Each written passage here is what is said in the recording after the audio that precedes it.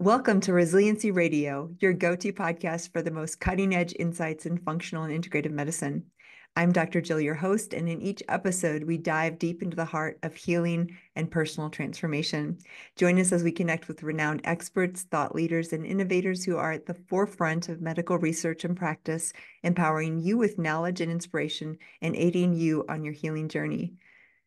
Hey guys, it is out. If you haven't seen it yet, our documentary, Doctor Patient, After Years of Work, is out and available to watch, to rent, to own, to share at drpatientmovie.com. And today, as you've probably noticed, we've been doing some special episodes about the making of the documentary. Today is one of those episodes, and I am so delighted and honored to be here with Jamie-Lynn Bailey, who is a patient, a friend in the movie. She tells her story, and she's been so generous to once again come on live on a podcast and really share some of the heart of the journey.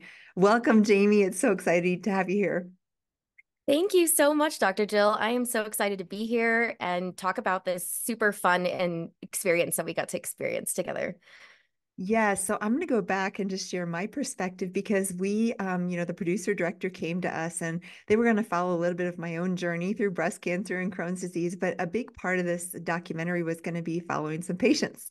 And of course, like choosing the patients, we were literally in our office. I was talking to my office manager, and the director and producer said, find some people who might be interested or willing. And I don't remember exactly. I'd love to hear your perspective of how you got the call or how we came across your name. But there is no doubt that it was kind of a divine, like picking you out because your story was so close to mine as far as us both dealing with breast cancer. And then I'll never forget when I walked, I had seen the chart. I hadn't really known much about you before. And I walked up to the lobby and I looked at your name, and it was Jamie-Lynn. And it was not only Jamie-Lynn, but it was the exact spelling of my sister. And I told you that. I was like, oh my gosh, this is so crazy. Do you remember like when we first reached out to you to see if you wanted to not only be a patient, but also be part of a film? And do you remember anything about that? I do actually. I remember exactly where I was. I was working at the time. I was actually working at a winery, but I had gotten a phone call from your office and I had been on the wait list for a little while to see you. And it was really crazy how I found you. One of my daughter's friends that she swam with, her mom and I just got talking one day about breast cancer. She's like, I have this amazing woman that I work with that does functional medicine, and I'm really certain she went through breast cancer too. You should reach out to her. And I think she's on a wait list. So I said, okay. So right immediately I called and got on the wait list. And I had been on the wait list for a little bit, maybe a few months. And I got the phone call and I was like, oh, I was really excited and nervous at the same time.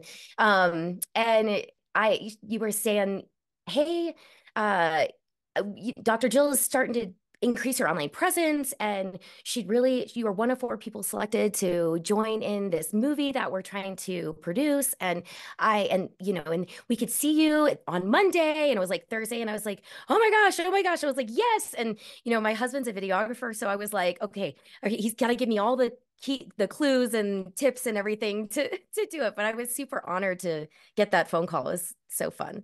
Oh, Jamie, and the honor was ours too, because obviously, like, first time a doctor, we talked about this multiple times. Like, to me, I was so nervous about bringing a film crew into this sacred space between a doctor and patient, because this is like you sharing your life, sharing your journey, asking for medical advice. And to me, that relationship is so sacred that I was a little terrified. Like, okay, how does this work with the cameras? And I just, like I said, I want to honor you because you were insightful enough, and maybe partially because of your husband being in that world. And that was a gift because one of the scenes we're going to watch in just a moment was actually because of your husband being able to video it. We got both sides of it, but it couldn't have been a better fit. And like I said, I think it was divine. You were chosen because your story so resonates with people watching. Maybe we'll just jump in real quick and watch the clip, and then we can dive into talking more about it. So here we are. We're going to share with you all listening a little clip from the movie, and then we'll come back.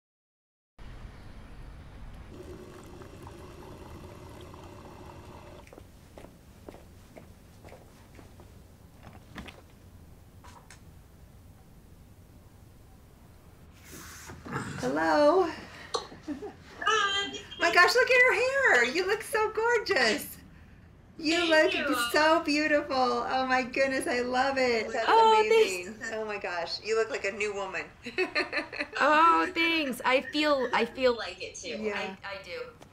And Oh, then, great. yeah, and then let's look at your immune and anti-cancer support. With your oncologist, did you get a recent blood count at all in the last 6 months? I did, yes. How I was think it? I sent them over Oh, here, to let's see. Got Allie. it. I got it right in front here. So let me take a peek. I just took screenshots, so sorry, it's kind of all. No, it's totally works. Yeah.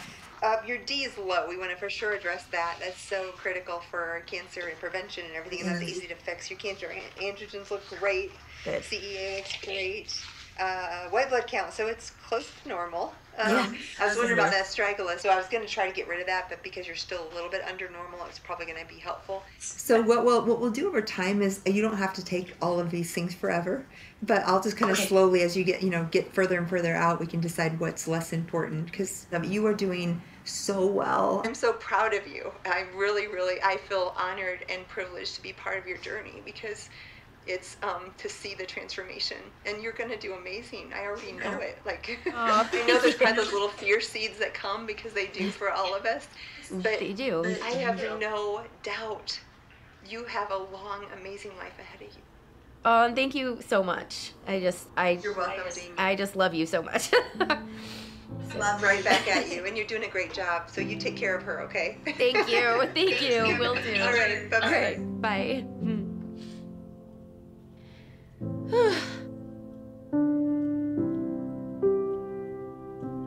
I don't know why I'm crying. That was awesome. Yeah, she's always awesome. She's glowing. She really is. She looks like a different person. Wow. That is awesome. And that is why I do what I do every day.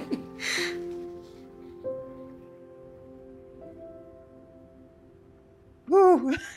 Oh. Oh my gosh, we knew this would be poignant, but like, oh my gosh, that Jamie, that is so precious for you to share your heart like that and give people a glimpse. And I remember like that last little bit there, I was holding back tears so hard because I saw you and I saw already, and even now more so because it's been a year or so since that scene was filmed, and the way you've transformed and overcome, it's just amazing. And it's funny because I get to witness as a doctor, but it's not me at all, it's you doing the work. What's your thoughts as you see that scene that we filmed? So much emotion, just so much emotion. When I first started seeing you, like I felt so rotten.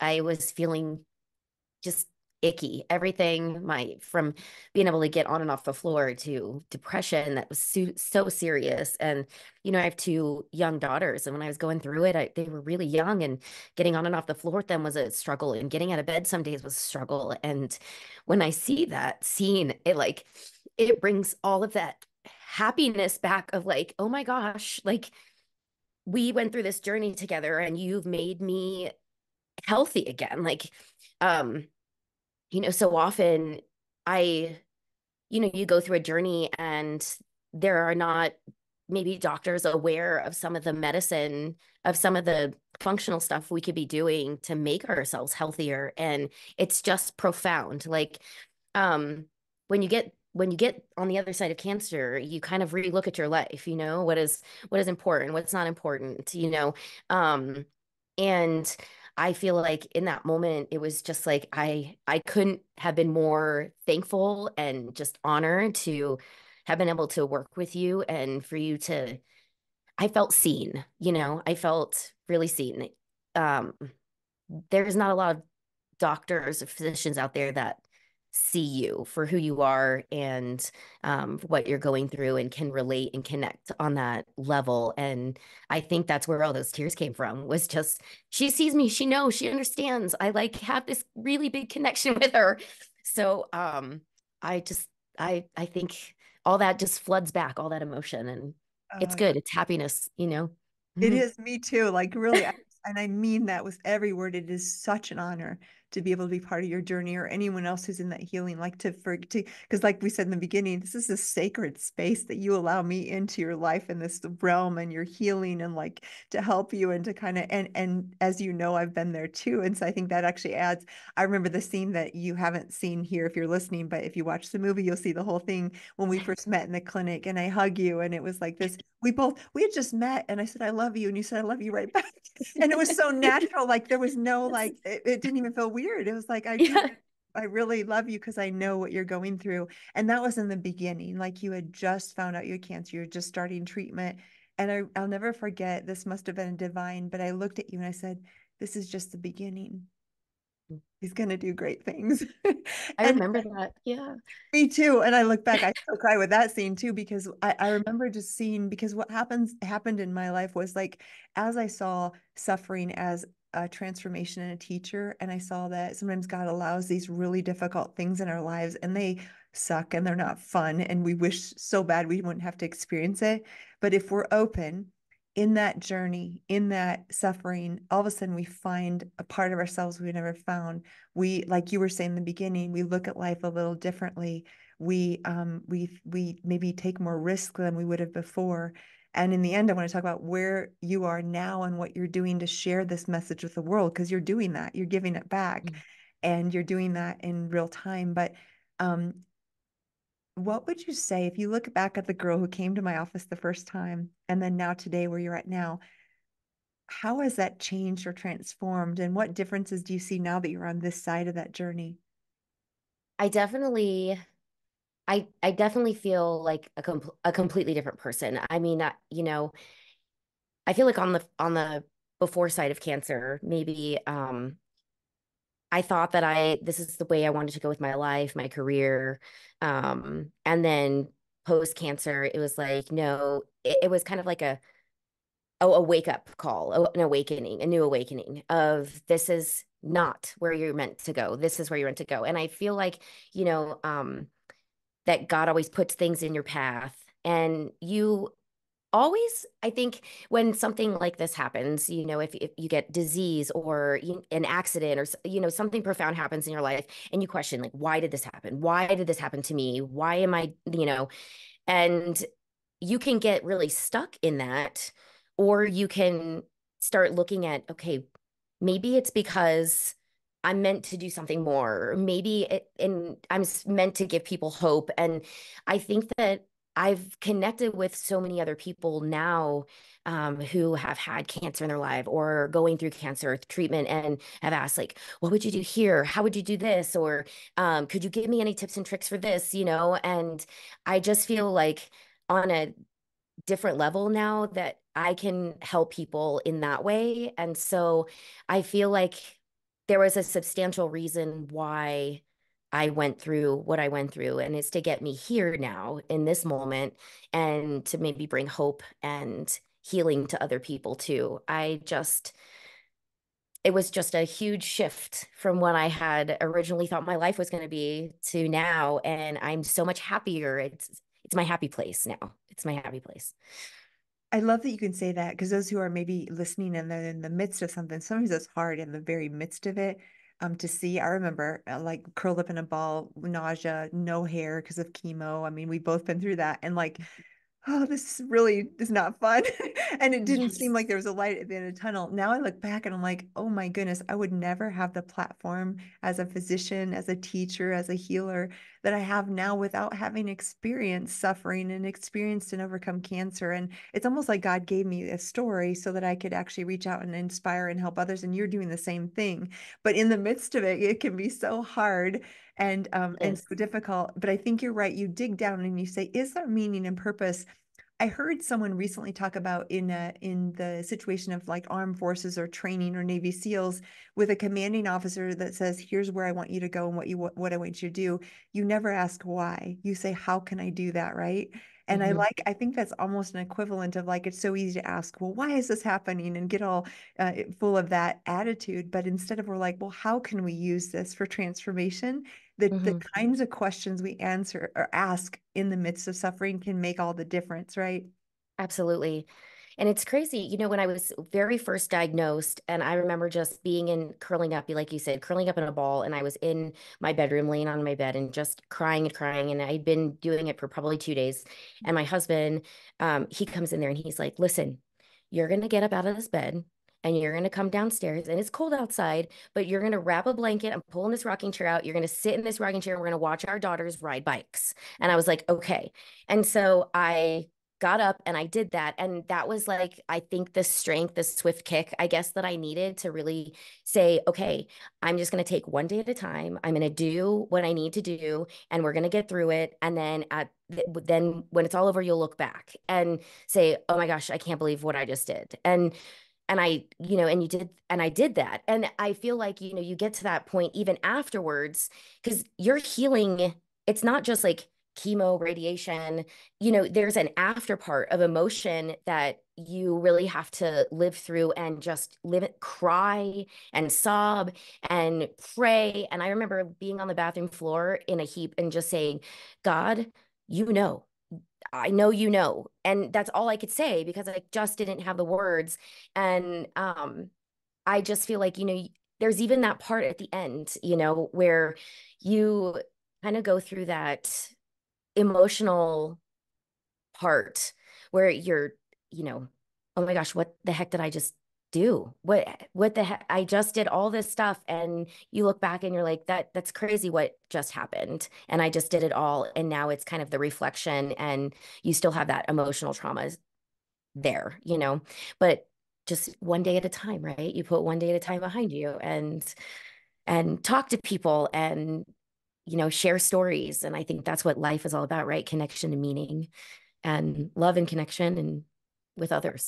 So true. And I love the story about your husband saying, come on, get out. So how, in that vein, how did your daughters, I mean, you have these beautiful young girls who at the time of your diagnosis were how old and tell us a little bit about they were pretty young when you were first diagnosed, right? Yes, I think they were 4 and 2 or 5 and 2. Yeah. Emma might have just been 5. Um, And yes, you she was were because she was in kindergarten. 30, what, when you were diagnosed? I was 36 when I Yeah, was diagnosed. young. Yes. Yes. And I found the lump in my armpit. Yeah. So I think shaving one day and I was like, oh, this is weird. And once they did the mammogram, the ultrasound, they found that there was two. So it ended up being stage 2. And I had a double mastectomy, because it had gone outside of the tumor and into the breast tissue. So the margins were close, and that's what made them want to do radiation and chemo. And yeah, my daughters are really young. And I remember my cousin once saying, she's a baby nurse for a long time. And she said, you know what, tell your girls that the doctors need to take your boobs and that they're going to give you new ones and you're going to look like Barbie because they took my nipples and everything. And I was like, oh my gosh, I am going to tell them that. So So I great. did. I just told, and they thought nothing about, okay, all right, Barbie, okay. Yeah. That is actually great. I love that story so Isn't much. that great? Oh my goodness, that's great. And yeah, how did like having daughters and having a husband who was obviously supportive, how did that help? What was difficult about it? Because I think this is a different breast cancer. You and I have this unique experience as very young women of facing this, which is again no different. I mean, people who are in their 50s, 60s, any age, it's difficult. But Mhm, in someone who's under the age of 40, it's much more aggressive and a lot more people don't make it. How mhm. was that did your children inspire you? How did your husband help? Or tell us a little bit about just relationships during that process. Absolutely. So, one of the craziest things was when I was diagnosed, it was January of 2020. So the world was shutting down. Mhm. And when I had to go through my double mastectomy, it was March of 2020.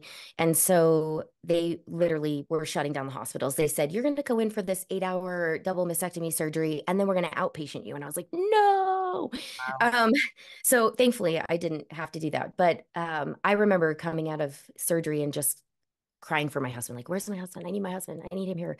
Um, they were so amazing. My family, my daughters were very interested, when I come home with the in-body injector on my arm. And my husband they would get me the flavored soda waters, that I needed because of course that first week of chemo, I was drinking all that pH water, pH water, pH water. And then after that, it was like I did not need still water. I did not want to put still water in my mouth. So it was like sparkling water, please. So they would, have fun picking out different flavors and things. We had a garden that year because, everybody was home and working on their house or their garden that year. And we were out working on our garden. And I remember feeling like we were together building this garden that in the spring, I felt, almost not like you're dying, but you're so sick. You're so sick and you've got no hair and the chemo and so I just felt like I was very weak, but this garden was blooming and blossoming and it was so full of life and we were able to do this together as a family. And then as the fall came, my chemo and radiation were over by the end of August and I started coming alive again and starting to feel more like myself a little at a time, but then the garden started to die, because it was fall now. And so it was like this really cool circle of life. I think I felt during that time. It's like that garden gave me life and gave me that vibrance. And then when it was done, it was, ready to harvest. And then I was alive, Wow. So it was, yeah, blooming, yes. And so I thought that was pretty profound feeling, I think. And the girls and Ray, we all really worked on that together and it was, super great. I do say there was a couple of times, when you're going through chemo and when I had that in-body injector on and it would give me that dose, that went Yes. into your bones and tried to make your, white blood cells multiply. When that thing would go off and it was like about, 12, I think, to 24 hours after so it would go off once when I was there at chemo and then again later. And that second time I would get so sore it would start at the base of my neck and it would just go down the back of my body. And it was so, so painful. And I remember just laying on the couch and I couldn't lay on certain pillows. I couldn't lay on certain things. And I felt so bad because the girls would want to come over and like give me a hug and I'm like I couldn't even be touched. Oh, And so on those moments where I didn't feel like that and we were laying on the tram or on the hammock out back, it was like just cuddle, this is snuggle because this is the time we can do it because I know that those 2 to 3 days I feel so rotten. So that was hard, as a parent doing that. But I think the girls really, they had a lot of fun with wigs, but that was a really fun thing we got to do. My husband shaved my head and that was, emotional because I think so much of us have this, especially women, our hair is like such a big defining feature and as a woman with breast cancer it's like okay now I've lost my boobs, now yes. I've lost my hair, and Am I now still I've a lost my woman, eyebrow. right? I mean, Yes, I could not agree more with that. It was so funny because the surgery and the dysfunction of my breast and my scars was way, of course, it's covered too, right? But still, like, I yes, think the lack of hair, and I had same thing, chemo, as at the time, husband shaved off all my hair and I was bald for many yes, months. That was way more traumatic I than think almost so. anything else, wasn't it? Because it's almost like you Yes, walk, I remember like walking by a mirror and almost like double taking, who is that? And then I'm like, oh, that's me. I have no hair. Like I forget because when you're in your body, you don't see yourself, right? And then you get a yes. glimpse of this bald, emaciated woman. You're like, oh my goodness, it's almost shocking, isn't it? It is. It absolutely is. And going back and seeing pictures of that time, and I was like, oh my goodness, this just you look at yourself and you're like, oh my gosh, it looks so sick. And then, by the time and I kept my eyebrows for a little while, which that was like, okay, I've got my eyebrows, that's okay. Huh? But then when you lose your eyebrows and your eyelashes, and then you're like, oh my goodness, who is this person? Right. And I remember I written a little excerpt on this, but it is so funny when you start losing your eyelashes and they're falling out, and then they get in your eye, and you get one in your eye, and then you can't lift your eyelid open to get the eyelash out because you have no eyelashes to Exactly. grab a hold of. These things no one knows, right? About I the know. I was like, oh no, how am I going to get this thing out? So I mean, it's fun that we can make fun, like laughter and lightheartedness of this, but it's like a real thing, it's things people don't talk about. Um, But yeah, it is quite profound when you lose your hair for sure. I think that was the hardest thing. And the first thing I did was cut it all off real Yep. short. And then it was like, okay, we're just gonna buzz it.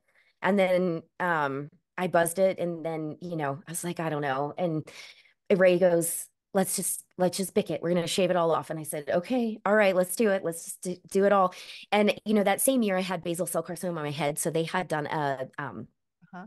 uh yes, thank you, treatment, and they had scraped 3 or 4 layers down, and so I had this big old indention on the top of my head, and then I'm bald, and I'm like, oh my goodness, where are the wigs?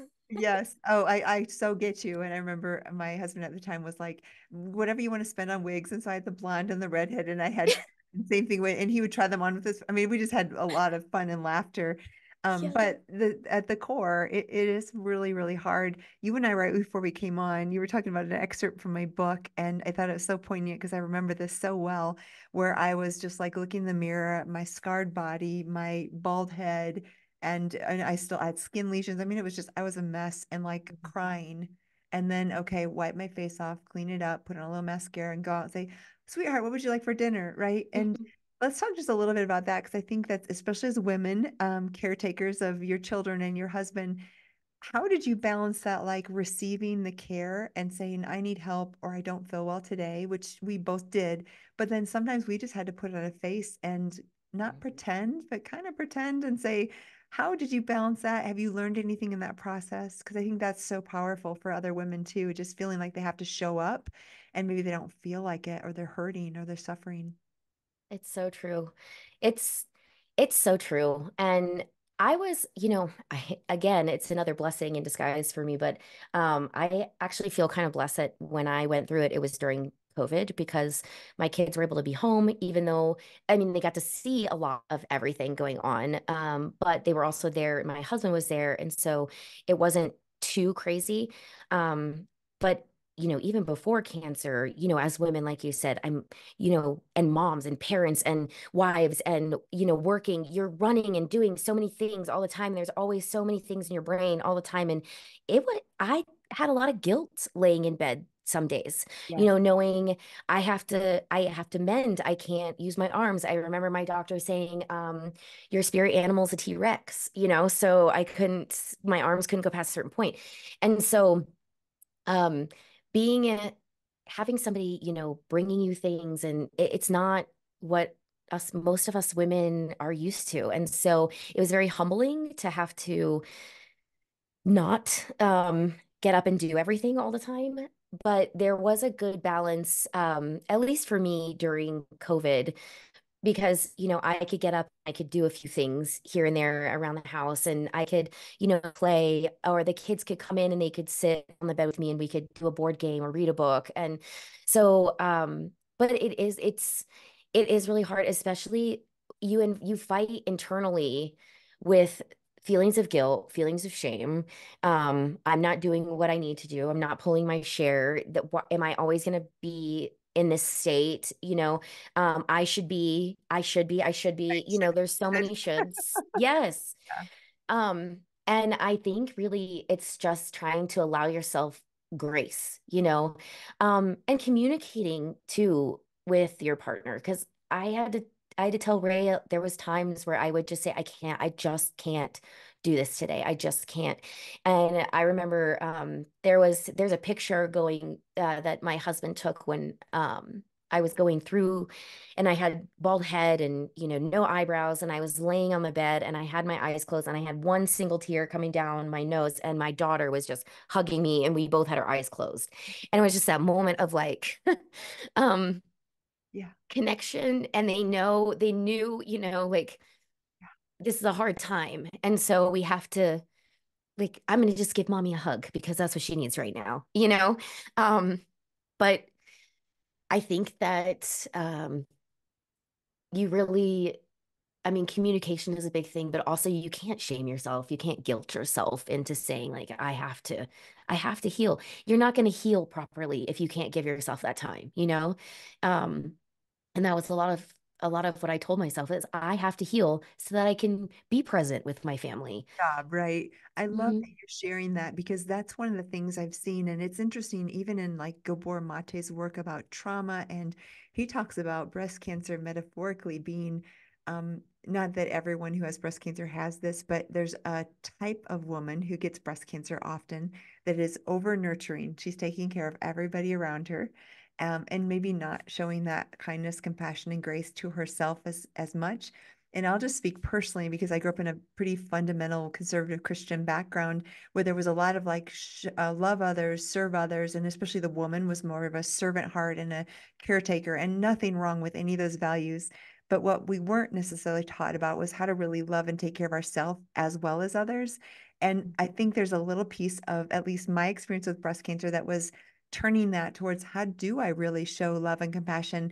And number one, you mentioned like receiving help. Like it's actually a power role to take care of people, right? When you allow someone to take care of you, that's a vulnerability position.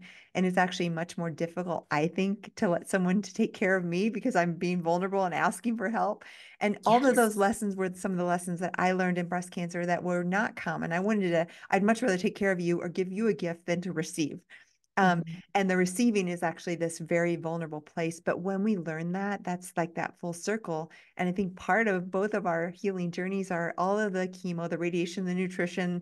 But on the other side, in the soul level, it's how do we actually let someone in? How do we admit that we're tired? How do we ask for help? All of these lessons, and then Mhm. still nurturing others, but allowing them to nurture us. Would you say that's true to your journey as well? Absolutely. And learning that throughout was big, because you don't stop. And I think part of that, I thought about that during the cancer too, is like, was this telling me like, you need to stop? You need to just slow down a little bit and really figure out like I think in your book you say for every yes I say five no's. And I think that's so profound because so often we just want to say yes, yes, we'll do this, we'll do this, we'll do this. But you do have to slow down because if you don't, then you're not ever gonna make it through all the things that you can make it, to make it through. And I definitely would agree with that for sure. Hmm. It's funny because I thought I learned all these lessons 20 years ago with the cancer. And just this year, last year was book and movie and lots of travel, and it was fun. But by the end of the year, I was so exhausted. I thought, I can't do this in 2024. I can't do this again. So I really made a deliberate effort to slow down and not say yes to so many things once again. But it was funny in February, I was roller skating and I fell and broke my wrist.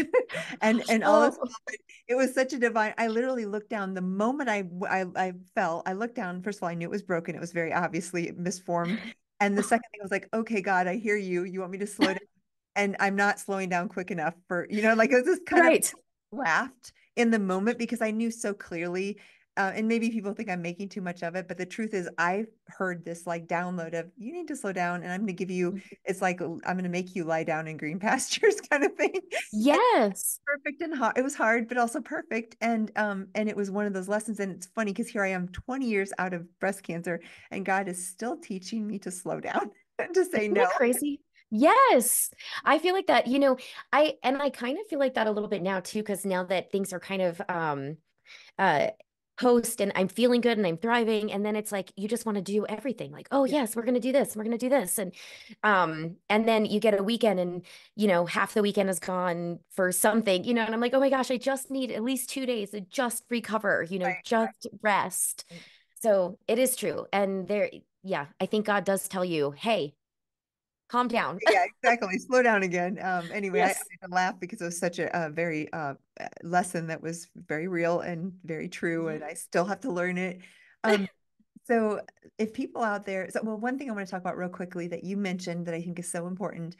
There's a scene in the movie, and it's me in the med school, and I did not anticipate it. It wasn't scripted, but I break down, and it was actually hard to show that part, but I call it the ugly cry. And I talk Mhm. about how I remember back when I was going through medical school and cancer treatment, and you mentioned this a little bit. We just have to show up, right? So we try to show up, and we kind of try to hide somehow how difficult it really is. And now, 20 years looking back at that girl, I had this deep sadness and compassion because I'm like, wow, she had to hold up the world and try to make things okay and still take care of everything. And I think part of illness sometimes gives us permission to be real and to ask for help and all these things.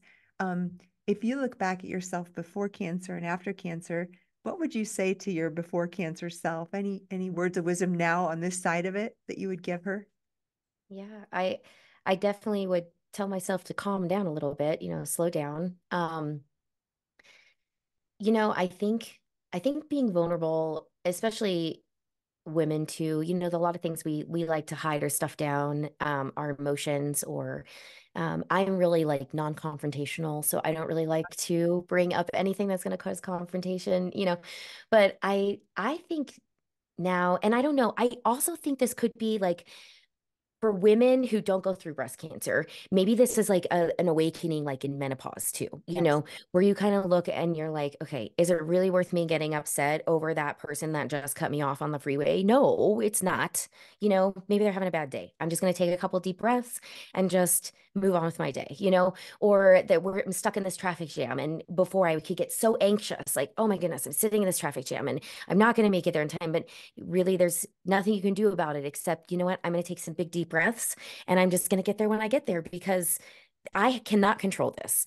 And so I think one of the big things too is letting control go. I think that's one thing that I really tell myself. I remember before breast cancer, or when I first found out I had breast cancer, I had written, my mother-in-law was coming to help with the kids and with Ray. And it was so lovely for her to come. And I wrote down this journal of like, okay, the kids have to go here, and this is school, and this is that. And that was my way of controlling what I was about to face. So Yeah. I was controlling everything. And then COVID happened, and I took that journal and threw it in the garbage because it didn't matter because now nothing is the same. So Right. I think that was another, God saying, stop trying to control everything. You're just going to need to let this go. Um, so I think maybe tell my younger self, like, calm down, chill out, stop controlling everything. You need to take some breaths, and sometimes you just need to let it be. Oh, that is such good advice. I could not agree more. And I think it is actually a kind of a stressor and not great for our nervous system to kind of hang on so tightly to those details and things. And yet it's so natural because it feels like we have control. And I think one of the things that cancer or any chronic severe illness that brings us is the reality that we really don't have all the control that we think we do. But Mhm. by actually, it's almost like if we have this old crunky stuffed teddy bear that's in our hands and we're like grabbing onto it, and there's this big beautiful new thing that someone has for us, and we're like, no, I want my old teddy bear. And we have this like grip so tightly on something that we think we want when this beautiful amazing thing is waiting for us. And you can just see, because you can see kids act like that, right? And it's so natural. But Yeah. as we learn to surrender to life and let go and really like no, and I'm sure you feel this way, and I continue to learn, but it almost feels like because we've been through cancer, there's difficulties will come and we're not done Mhm. with them, right? But don't you Right. feel a little bit more brave and a little bit more ready for whatever life brings you? Not that it won't be difficult, but Mhm. when we've been through that, it's almost like, okay, bring it on. I know Yes. now, right? Like you have the resources to handle whatever comes. Yes. And I used to tell myself, it was funny. Um, I met a really good friend of mine in chemo, and we call each other breasties now. Awesome. It's super cute. So I met her. We were both like the same age. And because we went through chemo during 2020, we weren't allowed to have a support person in there. And so her and I became each other's support people. And so when we had our ports out, we couldn't have somebody in there. So we were in there for each other. And so we just kind of went through the whole process together, which was really great. But we, uh, oh my gosh, I lost my train of thought. We were just talking about The when whatever life brings you, you know you're going to be okay because and having your breasty there beside you. yes, yes, and being able to, just being able to have her there, and knowing that somebody else is like going through this with me, and here's my support person. It was really great. Just being able to have her experience this with me, and us being able to do that and feeling strong and empowering. We were strong and empowering each other throughout everything. We were able to do, I think at one point in time, we said, you know what, we are gonna go and have our whole chest painted. So we went to this lady who just did body paint. And so she painted this whole mural on both of our chests. And we went out to like the art district in down off of Broadway and the art district. And we just posed. My sister-in-law took pictures of us just fully exposed with this beautiful painting on our chest. And we just felt fierce. And it was just so great to have that little bit of, that support and that camaraderie with each other and just feeling like, it was great. And I remember she said, oh, it was the funniest thing. So this kid rode by on a bike and she's out there, exposed with her, mural. And he's like, you are so beautiful. And she said, well, thank you. And you're welcome. Oh, I love that so much. What an incredible, empowering story. And I think what you're also saying is just like this, in the difficulties, we know how to get the resource. Like you had this place where COVID's like no one can come in with you, right? But you found a way to create connection and to create support, even in the midst of a place where weren't allowed to have your family members or whatever else there. I love that. I love that so much. Oh, Jamie, it's so fun to talk to you on this level and to share, especially now that we're on the other side of everything, not only your Yes. cancer and your overcoming, but even the filming. What would you say, did the filming bring another layer to that, or even now sharing your story with the world? Is there anything specific that you're grateful for that this process allowed you to show or share or do in the filming process? Absolutely. I am so grateful that I was able to meet you and Aaron and Daniel for sure. You guys have just been such a blessing in my life. And I remember just feeling so comfortable sharing, which was a huge thing. When you're so vulnerable and you're on a deep level of Yes. emotion going through something like this, and you were saying, we're in this space of like, this is our space, our sacred space. But I felt so comfortable. And there were plenty of times I just cried filming.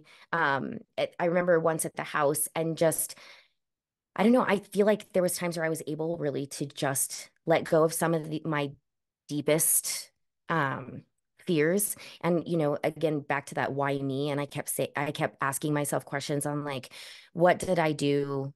Am I being punished? Is this something I'm being punished for? And there were different stories that went along with that, which I expressed. And I remember it was one of those like, okay, you got to cut this on the chopping block. Like this cannot go in the film.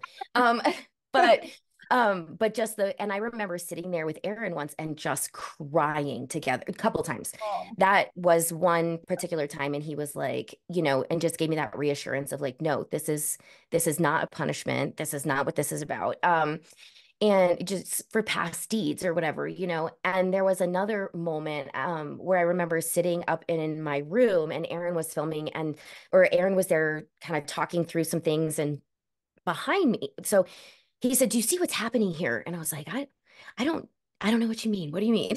And he's like, in front of you, I had sprawled out all over my floor, all of these cards and banners and poster boards that people, when I had come out of chemo, they had my husband and my sister-in-law, they had all planned to be out there. They all had masks on, and because nobody could come in. And so everybody was outside. I had no idea. Everyone was outside with like balloons and flowers and poster boards and everything. I mean, people from my church and my family and everyone, my kids and their friends, everybody standing out there with masks on.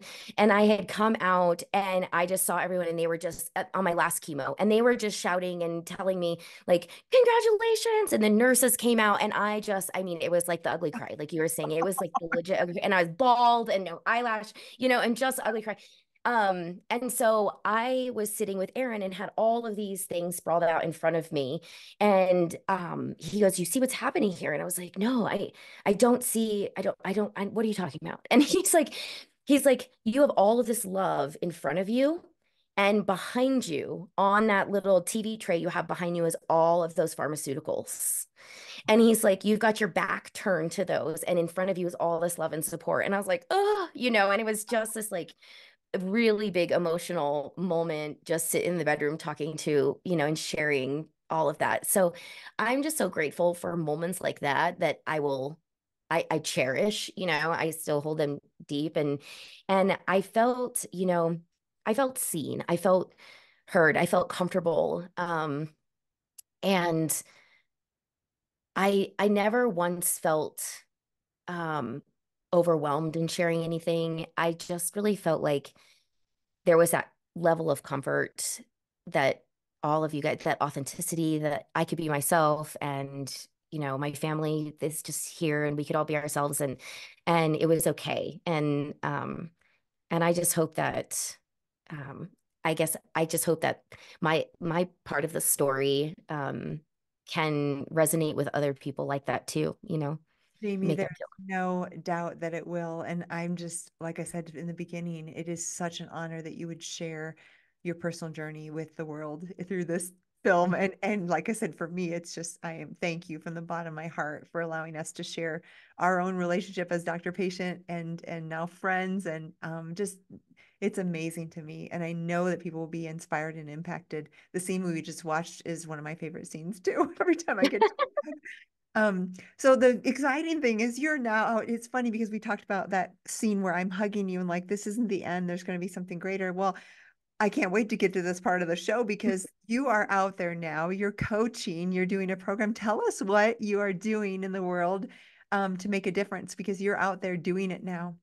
Yes, thank you. Absolutely. I am doing a few things. So I just decided to start on my own business with my husband. He's, a video marketer. And so him and I have been really planning up a storm.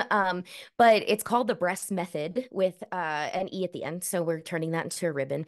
Perfect. But we I'm on Instagram and everything, but we are trying to work together to build a developing a workout and nutrition program for osteoporosis prevention, osteopenia reversal, because through my journey, I was also diagnosed with osteopenia, and I have been beginning to reverse it, which has been amazing. So I just got results back in December, and yeah, my lumbar spine is looking better, my hips are looking better. So it's been really great. So I'm working on a program that I'm developing and for people like that, osteoporosis prevention, reversal, so that way I can help others in that way. So I'm working on that to release it. I'm actually working on my corrective exercise program and my cancer exercise specialist program as well for exercising and for coming up with fitness plans and workouts. I personal train at a place called Total Fitness Colorado in Highlands Ranch. I'm teaching classes at Choose Fitness, and I also am just got certified with electromuscular stimulation at a new place called which is so amazing. They use red light cell therapy and use electro muscular stimulation suits that you wear, so it's low impact. It lowers your cortisol isn't spiking, and they're 25-minute workouts. So it's amazing. So this place is in Lone Tree and I in want to come Denver. try that. Yes, you need to come to my class. Yes, it's so cool. And yeah, you put on a suit and it's just 25 minutes, so low impact, and you're getting, 65 to 85 um pulses per contractions per second in your muscles, as opposed to like one or two when you're lifting, plus you're not wrecking havoc on your joints. So that's a really great option. I know a lot of people have used that in therapy. I know Jeremy Renner and stuff had used it in therapy to walk again. So it's really cool that it's so innovative, that we're using it now to help build strength. So that's kind of where I'm at right now. And I'm just working, I'm doing this right now, but ultimately really what I want to do is work with other people who, have gone through cancer, gone through surgeries, chemo, radiation, and osteoporosis, penia, and working with those people, and not just in getting them feeling fit and healthy again, but also emotionally, because it is such an emotional journey too. So being able to relate on that emotional level, along with, all right, let's get in this suit and do, 20 push-ups on your knees, though. It's okay. It'll be great. So that's really where I want to go with my life. Exciting, Jamie-Lynn Bailey. And where can people find you? Is there a website? Give us your Instagram. So right now I'm the breast method with an E on Instagram. Right now we also have a YouTube channel that we are starting. It's very early in this process, but we are starting it. So YouTube is also the breast method as well. And then, oh, one more really exciting thing. I just got asked or nominated to the Miss Health and Fitness cover of the Hers magazine. So I haven't, so we have to, they open voting here soon, but I was one of the people selected to be in the running for it. So I think it opens up in like 16 days to vote. So I'm going to be placing all that, of course, on my Instagram. So hopefully maybe I could be on the cover and my story can be shared. So a little bit more to be able to share the story with others, connect. I love it so much. And like I said, this is just the beginning for you because you're going to keep changing the world in your corner and love the new work. Jamie, thank you for sharing your heart with us today. Thank you for sharing in the movie, your journey. I know it will impact so many people, but most of all, I'm just grateful for you. Oh, and I couldn't be more blessed to have you in my life. And I'm just so thankful for you. And I'm thankful for you making me healthy again. I mean, yes, I took all the things that you told me to do, but you were the one who said, we can do this, and the inspiration and the support and the love that I felt from you since day one has just been second to none. And so I'm so blessed to have you in my life and I'm so grateful for you. So thank you so much. And thank you again for inviting me to be part of this podcast and part of this film. And I'm so excited. I can't wait for it to get out there. And I'm super excited. I'm going to be sharing it all over the place. So, Check it but out. I just love you. I love you too, Jamie, and it is an absolute honor. So if you haven't watched it, drpatientmovie.com. Until next time, thank you guys.